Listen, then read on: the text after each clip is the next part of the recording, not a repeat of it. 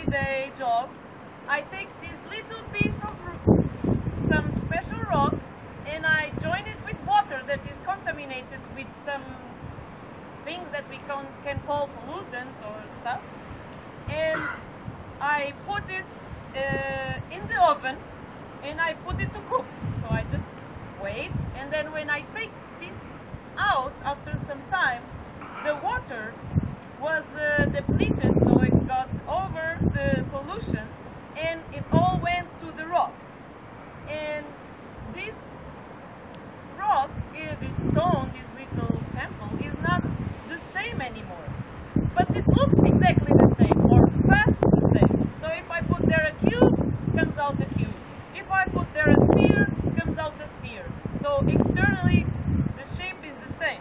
However, and if you can see my example, and I introduce like a transparent piece, little cube, and it comes out white. And why is it white? Why did it? It looks the same, but now it's white. So what happens is that in this little new stone, there are some new little spaces, or we can call it pores. So there is a pore here, there is a pore here, and here, and here, and here. Everywhere there are pores. And what happens is that when the light of the sun hits my little cube or rock, it reflects all the light. So we see it white.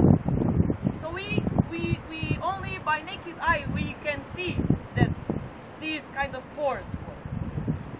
The main question is that no one really understands these little spaces, new pores that form.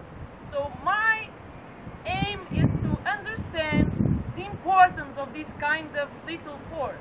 Maybe control them, maybe use them in a way that it can be even more useful for us, like the example that I gave about the pollution. So how is this happening?